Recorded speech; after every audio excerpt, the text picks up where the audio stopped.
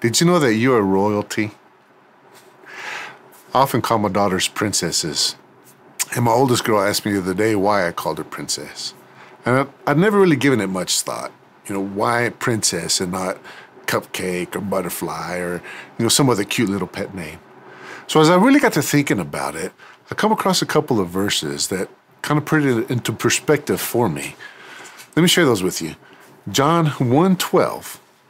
But to all who believed him and accepted him, he gave the right to become children of God.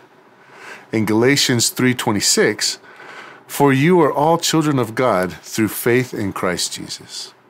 So if we are children of God, and God is known as the King of Kings and the Lord of Lords, and all throughout the Bible, it refers to it as his kingdom, and he's referred to as a king, then that makes us royalty. We are princes and princesses to the one true King. So go today and think about your identity as a prince or a princess of God. Be blessed, and I hope you have a wonderful day.